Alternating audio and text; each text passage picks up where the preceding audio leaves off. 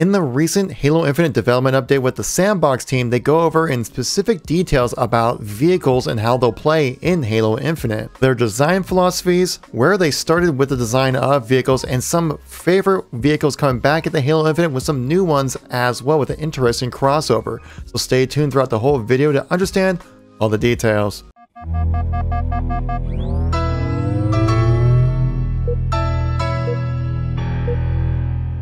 How's it going, everybody? It's Kevin here once again, giving you another news and informational video when it comes to Halo. If you like this kind of videos, make sure you tap that like button. It lets me know you want to see some more content like this. If you want to stay up to date with everything going on with Halo as we ramp up to Halo Infinite, make sure you tap subscribe.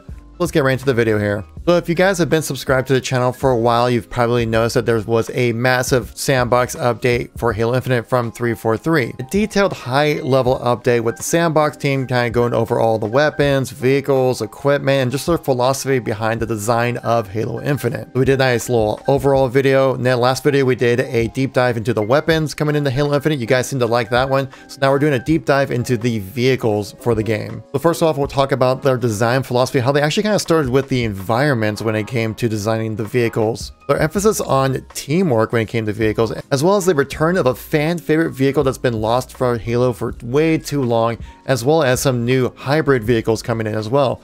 Let's get right into the content here. But before going into the specifics of today's video, I want to give a quick shout out to today's sponsor, that is Loot Crate. They recently sent me out some apparel of some Fallout themed t-shirts, and they fit great, they look great, and they're just pretty cool. I'm a big fan of Fallout, so it's pretty awesome to get this kind of stuff. You probably remember Loot Crate, it's just like that box you get every once in a while, but they're branching out to much more than just kind of little trinkets of things here and there. If you check out the link in the description down below, it will take you right to their website, which gives you my affiliate link, and if you pick up anything on that website, I get a little kickback, so it helps support the channel. Cool things like Doom, Destiny, Fallout, and a whole bunch of other fandoms as well. This works well for a gift or just something fun to have for yourself. Again, check out the link in the description down below, get you a little bit of a discount, as well as a kickback on the channel as well to help support it out. So thank you so much, Loot Crate, for sponsoring this video. So in this first section, we're going to talk about their design philosophy when it came to creating and bringing vehicles from classic Halo into Halo Infinite, as well as making some new ones, and how their philosophy of where they started with the design of these vehicles, how they interact with weapons, and how they interact with the world itself of Zeta Halo. One big takeaway I got from this whole entire section was they put a big emphasis on teamwork vehicles. And what I mean by teamwork vehicles is something, think of like the Warthog, right? You got a driver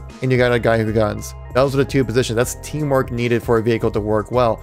In Halo 5, it was a big criticism that a lot of the vehicles that were added into the game were very much like solo vehicles, like the Phaeton, the Wasp as well, where you didn't really need anybody else in your vehicle to make it more effective. You're kind of just effective on your own.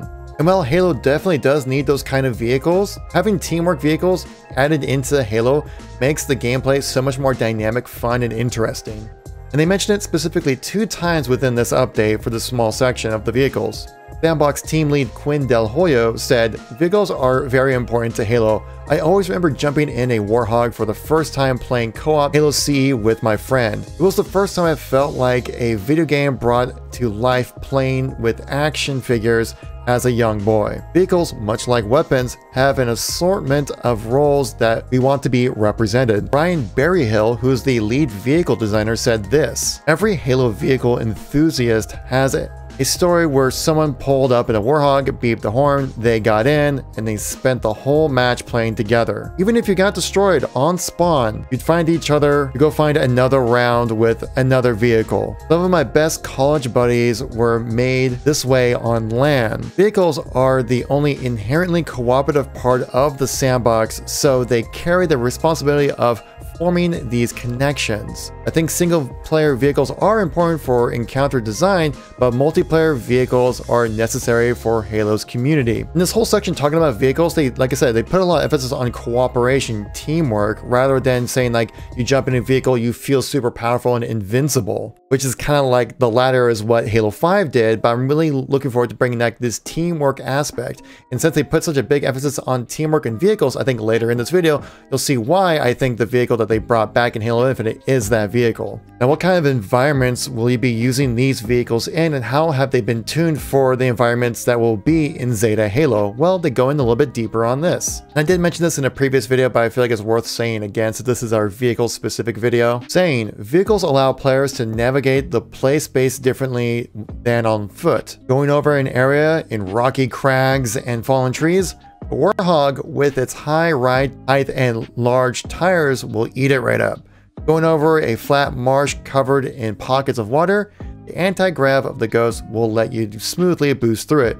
Stuck in a canyon trying to get to a base, the Banshee makes it a quick up and over. This gives you some insight kind of what terrains we'll experience in Zeta Halo, that there will be a nice variation. From what we've seen so far, it seems kind of samey with like woodlands with like these tall pillars all over the place. But it sounds like you'll have to traverse like mountain ranges, marshy swamps. You also have to, of course, the woodland forest. Also in previous Halos, we've had snowy areas on these Halo installations, so I could totally see that happening as well. Though this does make me think that will you be able to like choose your vehicle before going over to like a certain area? We do know on the Halo Infinite gameplay reveal that there are specific bases that we do have right there. Are those locations we can kind of load up for different equipment and vehicles, take them to the next encounter location? Or is it more just kind of like it's all out there kind of scattered around, you just kind of use what you have at the moment kind of thing? I'm sure not a question they can answer right now, as this is a very high level update, but as we get more information, I guarantee I'll let you guys know on this channel as we get more details. Now, an interesting design philosophy here, it sounds like what they started out with is actually going to the environmental teams to kind of create some awesome areas, and then they designed vehicles around that.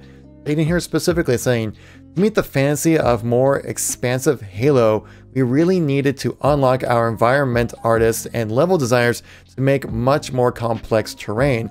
Early on, I made the promise to these teams that if they made awesome looking environments, we'd make the vehicles able to traverse them. We have dev builds of all the older Halos going back to CE, and this terrain is order of magnitude or magnitudes more difficult. While this caused a significant retuning of the core vehicles that have been in every Halo, when you get to see these gorgeous environments for Infinite, I think it'll be worth it. I think this is an interesting philosophy to go about putting together vehicles, is starting with the play space and then creating the items for the player to utilize around that play space. So it's kind of like a chicken and an egg kind of thing of like which came first. Ultimately, I think that this might be the best way to go about doing it, because one thing we want Halo Infinite to be an immersive, open, expansive, beautiful environments to jump into. Yet we also want it to be functional. So I probably would agree with the lead vehicle designer here saying that you want to start with the environments that you'll be playing around in, and then develop the vehicles around that. And from what it sounds like, that the environments to go through in Halo Infinite will be a bit more of a struggle than your previous Halo games. Maybe won't have such specifically designed lanes to go through in the game. It'll be kind of more open and kind of up to the player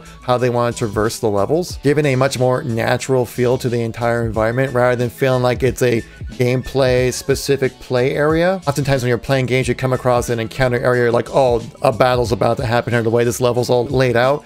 One game that definitely comes to mind for me specifically would be like Mass Effect or Gears of War series, where whenever you come across an area with like a bunch of like waist high boxes and things like that around, you're like, okay, we're about to get into an encounter here. I think Halo Infinite's trying to avoid those kind of situations and create much more natural environments, which Halo's always done a really good job of in the franchise, but I'm glad to see that they're going with this kind of method of gameplay and environmental design. And lastly, about the philosophy on vehicles, they do go over the interactions of players on foot compared to players in vehicles, and essentially, you know, there are differences with like limited ammo counts on foot with unlimited ammo with vehicles. You want to kind of make it so that vehicles are not crazy overpowered, while, you know, people on foot can put in some damage and, you know, counteract these vehicles, while the vehicle themselves also feeling powerful enough to where they can make a difference within the gameplay. And it's a very tough balance to make, but I do mention the golden triangle here of guns, grenade, melee, so I think they're going to be sticking with the tried and true formula for Halo when it comes to combat. And they also do mention here that after the game releases, we will be getting new content added in, as in new weapons, new equipment, and new vehicles. So whatever gets put out at launch is not going to be the final product when it comes to the sandbox for Halo Infinite. And we go into some new vehicles right here. One new vehicle is specifically mentioned in here. Now, they don't say the vehicle itself, but they mention the mechanics of it and the style of this vehicle, stating, We are working on a new vehicle that is looking pretty hot. This new vehicle will sit nicely between the Warthog and the Scorpion in terms of power level, so it should ignite some new discussions on what vehicle to take to a mission. We just got our final concept, which really lit a fire under the team to get into flighting, so stay tuned. An interesting choice of words to describe a vehicle. They put a big emphasis on hot, ignite, and really lit a fire. Now, I've been reading a lot of dev updates from Halo over the years, and they don't really describe vehicles in this way. So I think this kind of is a hint to saying this might be like a flame-based vehicle within Halo Infinite. Now, you're talking about Warthogs and flame. There actually is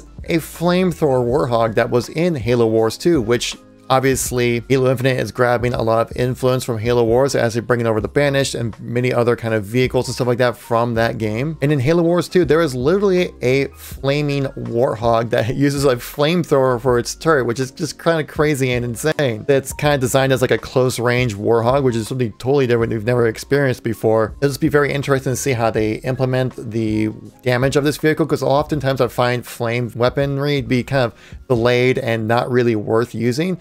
But if they really make the flames super lethal, then this could be an awesome addition to the sandbox. And this other vehicle reference has me very excited about what's going to be coming into Halo Infinite. Gwen Del Hoyo, the lead of the sandbox team, mentions this specifically, saying, "One of my favorite sandbox items is a vehicle that we haven't shown yet, but I'm sure I won't be alone with my favoritism once we do reveal it to the community. This vehicle isn't totally brand new, but has received a fresh coat of paint while awaiting its triumphant return to Halo." So this sounds like a fan favorite vehicle that hasn't been in a Halo game for a long time that a lot of people really want to see. Now, to me, there's like two main vehicles that come to mind when it comes to fan favorite vehicles that have been out of the franchise for a long time. One is the Elephant from Halo 3. I personally love that vehicle. I'd love to see it come back in some capacity or whatnot.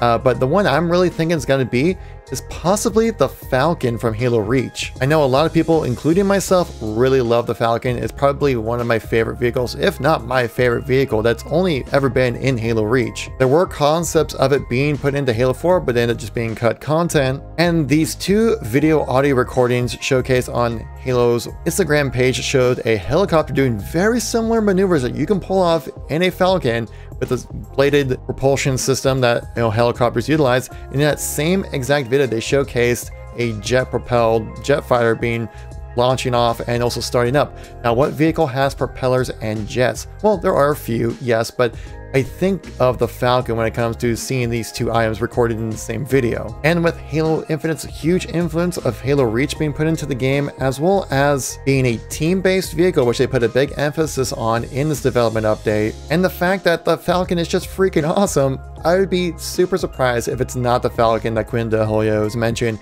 in this development update. Let me know in the comment section down below. Do you think it's a Flame Warthog? Do you think the Falcon is coming back in Halo Infinite? Let me know in the comment section down below. If you missed any content from me recently, check out the videos on the screen right here. Got a link to all my news and informational videos if you've been out of the loop for the last few days or so. Thank you so much for watching. I greatly appreciate it. I'll catch you on the next one. Peace out.